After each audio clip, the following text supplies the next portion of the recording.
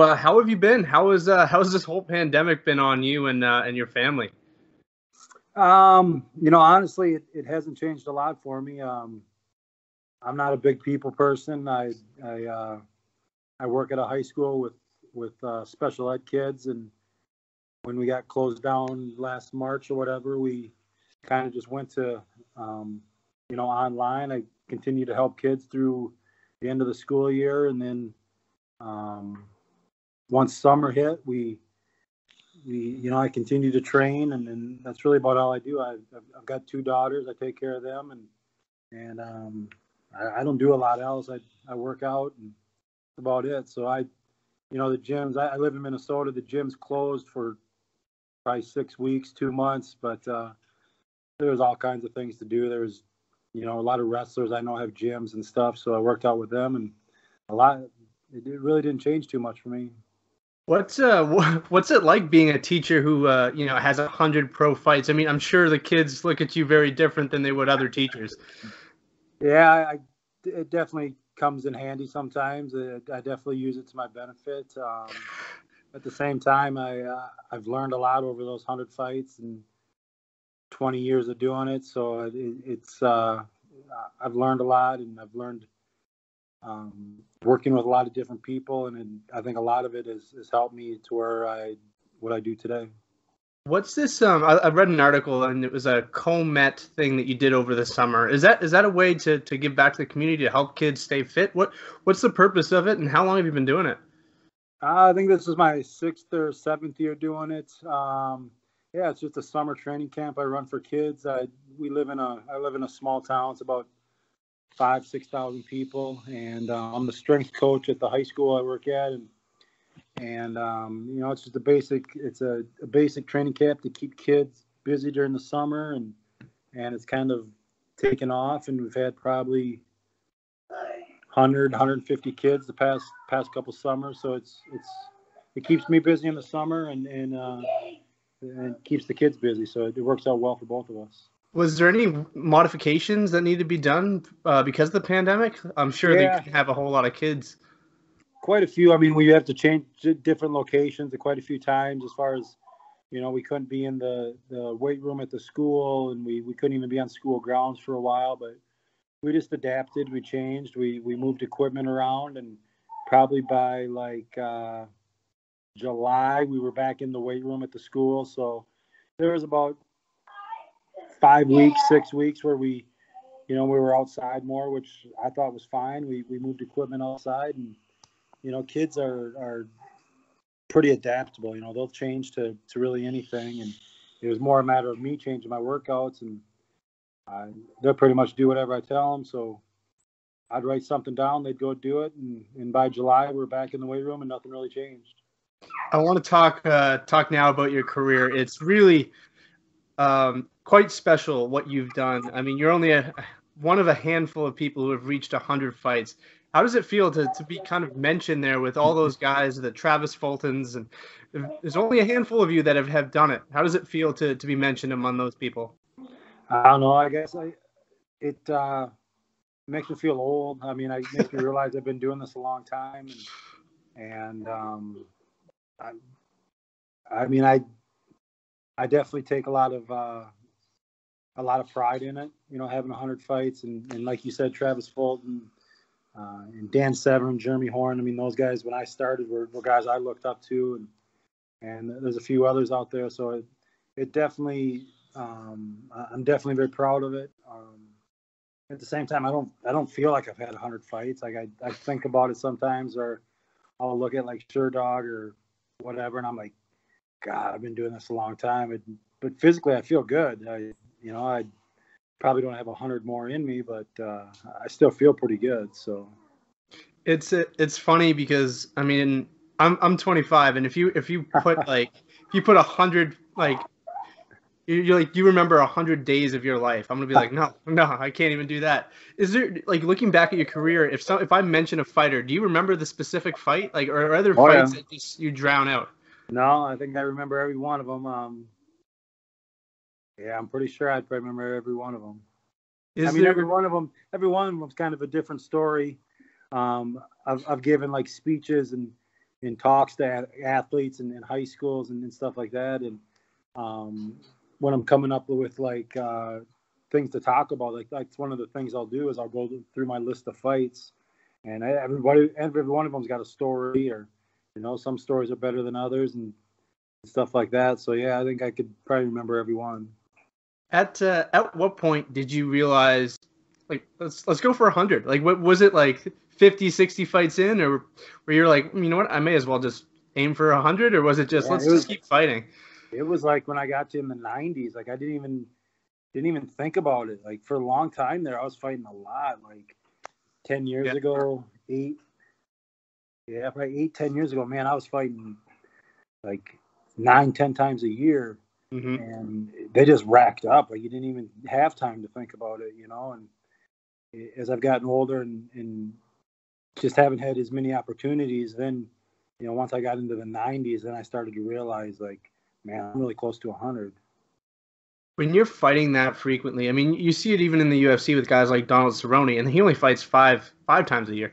I can't imagine 10 or 11. I'm sure there's a lot of times where you're going in there with nagging injuries and stuff like that. What was the worst injury you had going into a fight? I fought in Louisiana. This was like 2005 probably. And I broke my hand training for the fight. It was a 4-man tournament. There was a couple tough guys in it. And Jared Hammond ended up winning. He fought in the UFC. He was a really tough guy. But when I was training for it, I broke my hand. And I didn't want to pull out of the fight because it was paying pretty well. And I just... Back then, you just didn't pull out of fights. Like, it's just something you didn't do. So there wasn't athletic commissions or anything back then. And I remember I taped my hand. It was like a club. Like, we completely taped it. Like, I couldn't grip nothing. It was just like a big ball of tape. And I won my first round fight. And I just took the guy down and submitted him with something. And then I fought Jared Hammond. Like I said, he fought in the UFC. He did pretty well. And he freaking just was pounding on me. Like, I couldn't take him down. I only had one hand. My conditioning wasn't good because I hadn't been training like I should have, because all I could really do was run. And I remember he kept hitting me. And if I was smarter, I just would have went down. But I was just stubborn. I wouldn't go down. And he just kept pounding on me. And there was nothing I could do. I had like one hand. And I don't know. It was just crazy things like that. Yeah, it's insane. I was going through your list, and I'm like, man, he fought everybody. I mean, Keith Jardine, you fought Keith Jardine really early on in your career too, which is insane to think about. Like, it was your fourth or fifth fight, and you're fighting. Yeah. Looking back, a guy like Keith Jardine, and you won. Is there one fight that stands out more than others where you're like, wow, I beat that guy? Reflecting back on it, or are they all pretty? Probably the first time I fought in Japan, I fought Kazuki Fujita. And back then he was tough. I mean, he was one of the top guys in the world. And my manager called me. It was really short notice. It was like maybe a week's notice. And at the time, Fujita was like a legend in Japan, especially. And I'm like, I was managed by Monty Cox, who's a legendary manager in the sport. And like, Monty, I don't know if I could take the fight. It's like, we're flying out in like 3 days. It's like, they pay you like $50,000. And I'm like, okay, I'll do it. Like, I didn't even care. And we got to Japan, and I knocked Fujita out and back at the time he was known as Ironhead. Like, nobody had knocked him out. Yeah. Like, he had beaten Kerr, he beat Shamrock.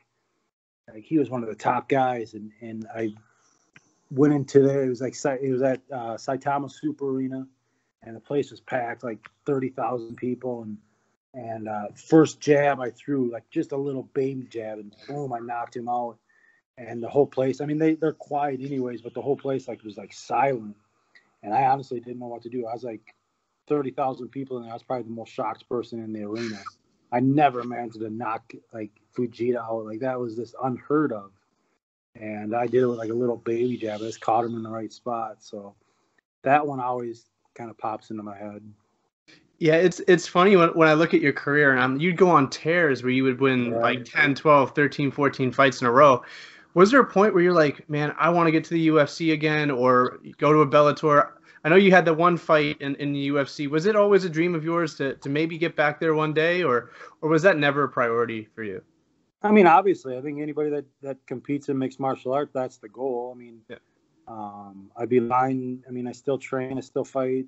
I wish I was fighting more. I mean, obviously, that's still my goal. Like, that's the ultimate goal for anybody that steps in the cage.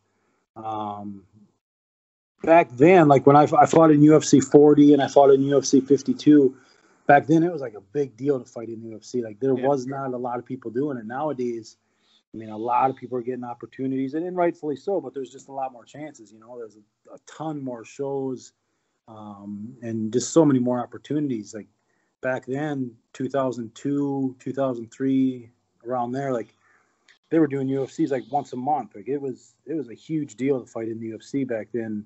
Not to say that it isn't now, but it was just different back then. What's the biggest change you've noticed? I mean, as someone who fought in the early 2000s, as well as someone who fought most recently in 2019, I mean, 19 years, I'm sure you've seen a lot of change both in the fighters and in the industry itself. What's the biggest thing that's changed for you? Just that, like, back when I started, like, all you had to know was wrestling. Yeah. You didn't have to know any jiu-jitsu, boxing. I mean, you had to be in shape and you had to be a good wrestler. And for the longest time, that's all I did. That's all I was. I was always in shape, and I was a good wrestler. And nowadays, everybody knows everything. Like, every kid knows jiu-jitsu, and they wrestle since they were little kids, and they've boxed. And now kids are like experts at everything. I mean, back then it was very, like, you only need to know wrestling. Yeah. Now it's everybody knows everything.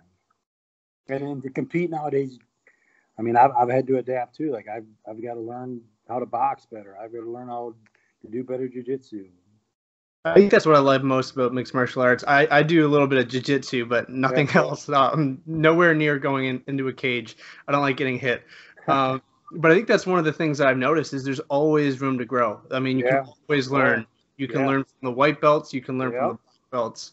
And I think that's what really stands apart from so many other sports. I mean, in basketball, you kind of plateau. And in mixed martial arts, there's always a new element to learn. Absolutely. I think the biggest thing I respect now is boxing. Like, literally, like you said, 19 years I've been doing this, and like, I appreciate boxing so much and appreciate boxers so much, especially like the higher level guys, like the elite guys. Like, those guys are unbelievable. Like, I have so much respect for those guys. It's amazing what they can do. You've spent a lot of time working with so many people in so many disciplines. Was there one person that stood out, whether due to athleticism, whether it was strength? Was there one person that you're like, man, that guy is a freak? Tim Sylvia was really impressive. Just he was such a hard worker, and he was such a nice guy too. Like, I think a lot of people don't give him the credit he deserves as far as a fighter, but as a person too. Like, I would go down to Iowa, and he'd let me live with him, and we trained together, and his takedown defense was so good. He was so hard to take down, and he got so good with his jab and he beat so many tough guys, and I don't think he probably gets the credit he deserves, but he was a great heavyweight. Yeah, I think he's a UFC Hall of Famer, and I'm surprised he's not in there. I'm like, this guy is huge. Not only that, I mean, he's huge. He's one of the biggest guys I think that's ever competed in the UFC. He's very, very big, very, very impressive. A lot of impressive wins. One of his opponents, former opponents, Frank Mir, his daughter just announced that she's going to compete in MMA. As someone who has two daughters of your own, what's your thoughts on your kids following your legacy, and what would your advice be to kids, I guess, who want to take that road? I get that question a lot, like younger kids, like they send me messages on Instagram, like, how do I get into mixed martial arts? I'm like, don't do it. Like, go to school and then go to college and get your degree. And obviously I love wrestling. I coach wrestling. I tell kids to wrestle all the time, but if get a good job, go to college, get a good job. And then if you want to do some jiu-jitsu, do some jiu-jitsu or some boxing or some, there's wrestling clubs.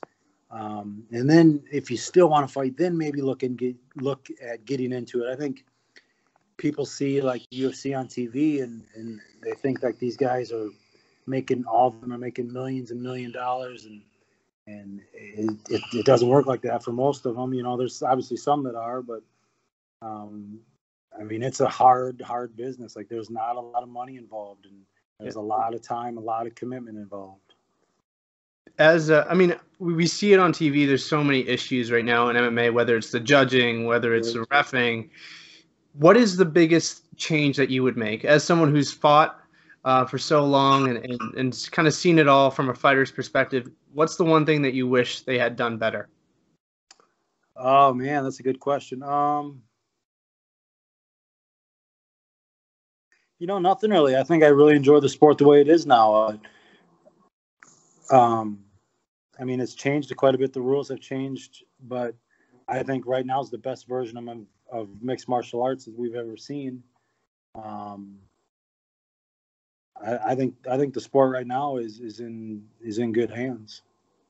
I'll ask you one last question, and then I'll let you go. You have 100 fights. How many more are left in you? Are you looking to go for 350 like Travis Fulton, or what is the goal? You know, I don't really have a number no more. That was my goal, to get to 100 and see, you know, and I feel really good. I feel better now than I ever have. I really wish I was competing more. I wish I was fighting more. Obviously, with the pandemic, that slowed everything down. I hope to still fight this year. But I mean, I still feel really good. I obviously, and I'm a self-aware man. Like, I realize I can't compete with the top 10 top 10 heavyweights in the UFC, probably even the top 20. But there's still a lot of guys out there I can beat. There's still a lot of heavyweights out there I can beat. There's still a lot of money I could make. So I still want to compete. I still want to fight. But at the same time, I realize I'm not going to be beating, you know, the top guys in the world no more. So I don't get offered fights as much as I used to. But I wish I was fighting a lot more. All right, man. I've been a fan for a long time, and even if I'm missing a fight, I'm scrolling through to see if you've had another one to the list. Been watching you, hoping you got to 100. So I'm glad you made it, man. Glad you got 100. Thanks for coming on, and I wish you all the best. Thanks, man. Take care. Good talk to you.